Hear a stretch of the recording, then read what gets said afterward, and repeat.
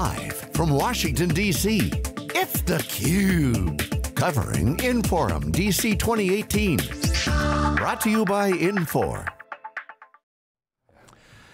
Well, we are back here at Inforum 2018 in Washington, D.C. John Walls and Dave Vellante. We are in the nation's capital and joined right now by Massimo Capoccia, who is SVP of InforOS, and Rick Ryder, Product Director for Coleman at Infor. Gentlemen, thanks for joining us. Good to see you both. Thanks for having us. Thank you. Let's talk first off, good job, by the way, Rick, on the thanks. keynote stage this morning. You had some time to shine out there.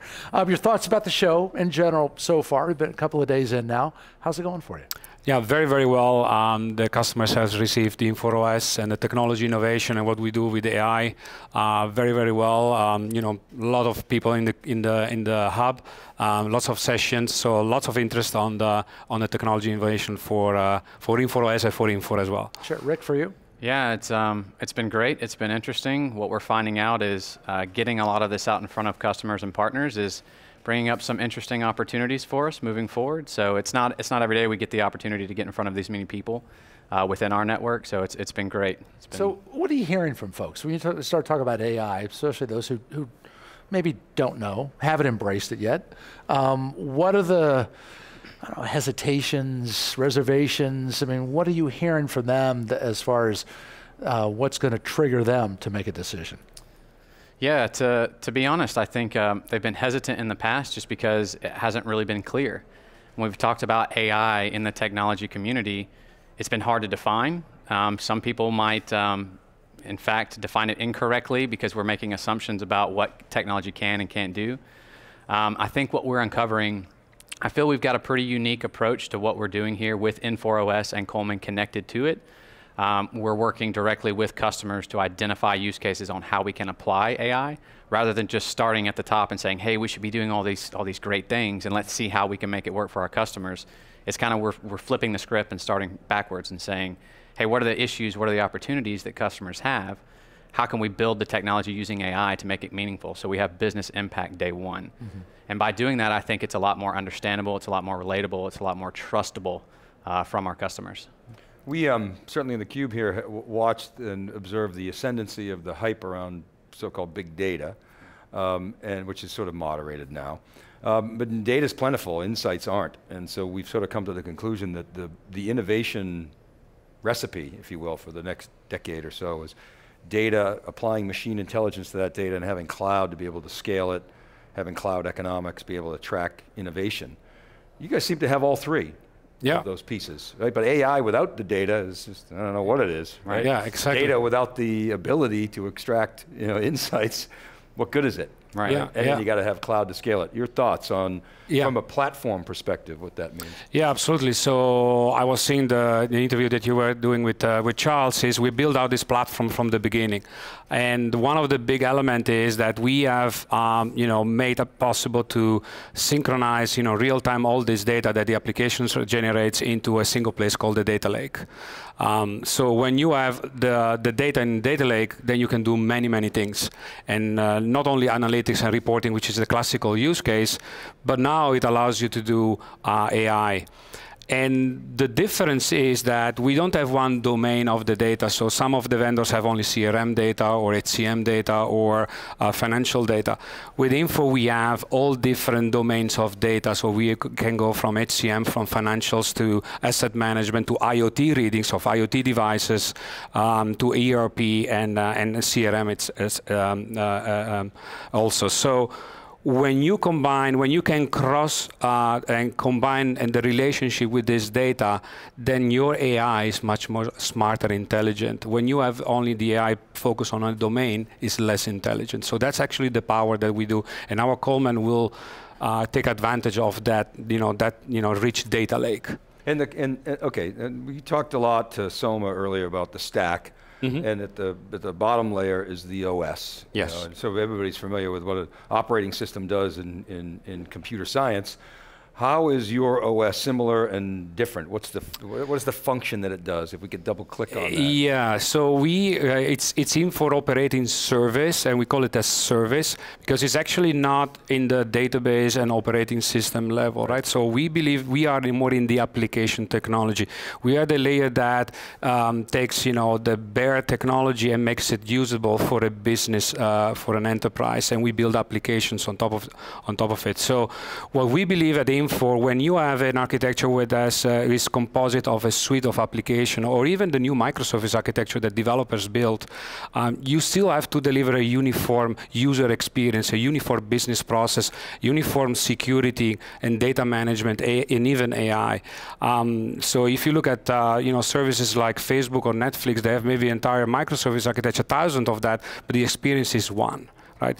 That's we want to bring it to the enterprise. The InforOS brings that unified experience, both from the end user and business process to the enterprises. And we do it for all the cloud suites. InforOS is all the cloud suites, not just one, but all of them, the same services. So I love the Netflix example, because if you think about digital transformation, digital business, my experience with Netflix is just with Netflix. I don't have there's no marketing department, sales department, service department. I just have a problem. I go to Netflix, I go to my app, and I interact with the app. Yeah, absolutely. So I consider that, let's call it a product.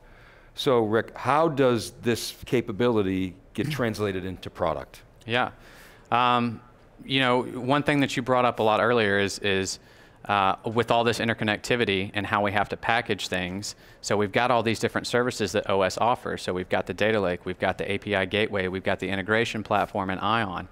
All those pieces is what bring this together to where we can actually deliver something to our customers. In my case, it's an AI model or it's RPA because of all these things are packaged together. So they don't actually see what's happening because it's already packaged for them. Okay, so I was saying to Charles, you might have seen it, is when we first discovered Infor, it was like, what do you guys do? And it wasn't clear exactly what you guys were doing, but he said, and I believe him, it was always our vision to have a platform. Yeah. Now that it's not opaque anymore, the platform is pretty clear. Now you've added the burst analytics, you've added Coleman AI on top of that. So, Andy Jassy at AWS always talks about the flywheel effect.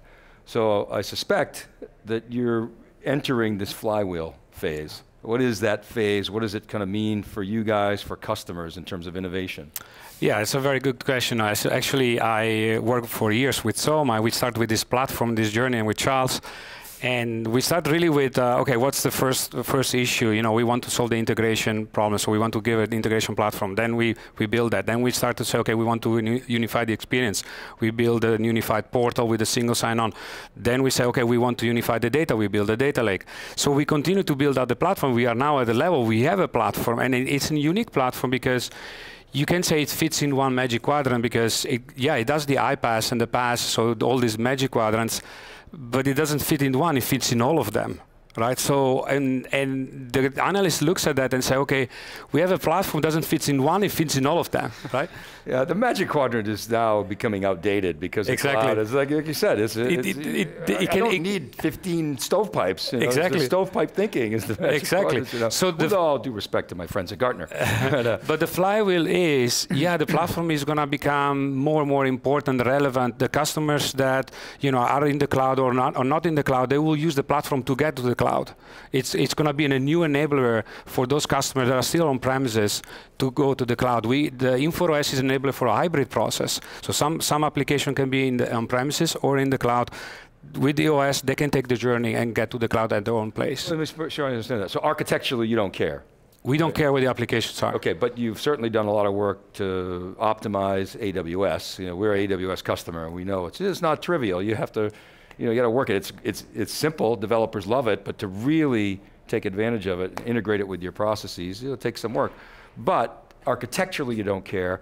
But that's not an offering statement, is it? I mean, today, can I run that multi-cloud, run their software anywhere? Are people doing that? Well, today we have a mix of, we use open source library, but we do utilize AWS. The data lake is built on S3. On AI, we use Lex or SageMaker for the training of the models. So we do a lot of AWS because it gives you our computing power, and it's out-of-the-box solution for certain pieces. What we do, we build the interfaces to our applications so that our customers doesn't need to take care of all the plumbing. It's all interconnected and done. So that's one of the power of InforOS. It brings that application technology layer between the business application and the basic technologies. And the customer doesn't even want to think about the plumbing these days, right? Right. To most customers, infrastructure is irrelevant. Again, apologies to my hardware friends, but they don't care about hardware, right? I mean, it's interesting. Charles said in the keynote yesterday, when we were an on-prem software company, we didn't manage servers for our customers. Customers didn't care really about the server any more than they care about the plumbing today, right? Right. Yeah, and if I want to relate that to the AI space, all the training, all the science, all the highly computational things that we have to do, customers don't really want to know what that means or how to use that. So what we're actually doing is in conjunction with some of the AI services we're working with AWS, is we've built a modeling platform to where they're operating in one location. They've got no concept of where this is hosted, what's going on behind the scenes. And then when we connect it, we expose an API, and they can do any sort of RPA that they want to. So I mean, you're talking about, when you talk about your customers and they don't care about what's behind the curtain, they just want to handle maybe something up front. But yet, you have to understand what they can do, right? Or you have to understand their potential. So how do you do that when you're dealing with different companies, different sizes, different priorities, different challenges, they're in different technology stages? How do you all address them individually and help them get to that better place? You want to take that on the modeler? Yeah, I think it's never a one-size-fits-all, right? So we try to give them what we've called citizen developer tool sets in the past, and I've even started to try to say citizen data science tool sets. So how can we make it more consumable by all types of users? Mm-hmm. So yes, we can provide templates, we can create these things that might work somewhat out of the box, but each one of these customers, their data is just slightly different. They need to make tweaks. So we really want to be able to, provide all that flexibility. And it gets back to, we start with their use cases, and then we build from there. So we get all that feedback and make sure we're hitting those key points. So I want to pick up on something you said about citizen data scientists. I've used that term before in front of data scientists. Some of them don't like it, right? Because they feel like it denigrates what they do. And it's true, data scientist is a math whiz, maybe a stats whiz, they're a data hacker, they can code, okay. And that's not every business person, clearly. However, when you think about things like RPA, I mean, you really want to enable business users. Exactly. You don't want to repeat the same problem that we had for years with things like decision support, where you had two people in the company that knew how to build a cube. Exactly. And you had to have line up with and ask, please, can you build my cube? I have a deadline. Well, everybody else does too. It wasn't effective. So things like RPA and low code citizen data scientists spread that technology throughout. Now, part of that is having a platform that is, I vision a studio, where as a user I can actually create some kind of process and code that in software, code it. Something that's repetitive that I don't have to do every day. I do it every day, I do it the same way. Somebody gave the example, it might have been Soma, or maybe somebody else, expense report approval. Yeah. I've never not approved an expense report. And I don't crack them open and look at them. Maybe every now and then somebody does. Somebody does, by the way. So don't get any ideas here. I always push the approval button, right? Why can't a robot do that and look for anomalies and say, oh, a $300 scotch, that's a little out of the ordinary. Yeah, absolutely.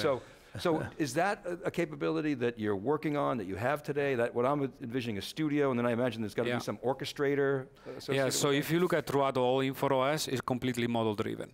So either you build an integration or a workflow or an AI model, or even we have a platform as a service, Mongoose, where you build with low-code applications. So you can take it to end-to-end, where you train models in AI, you expose as an API, you can build your own app on top of it with low-code, and then give it to your business users.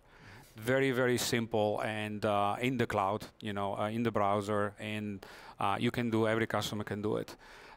So that's very important for us. We work from the beginning with this model to give the tools to everybody, not to only an elite of people that can do, and then there is the rest of the people that cannot do it. Every new computer science engineer that comes out gets AI out of the box. When I did computer science, yeah, I got some AI, but it was not really like today. So everybody can program AI now, and we want to give these tools to every developer, and not just to an elite. Yeah, and the workflow prediction model that you've been talking about, if you want to come join us down there, we've actually got a model that we're working on for that exact use case right now. Oh, cool. Yes. So yeah, giving the ability for those business users, as you say, it's almost like lowering the barrier to entry to a lot of this AI technology.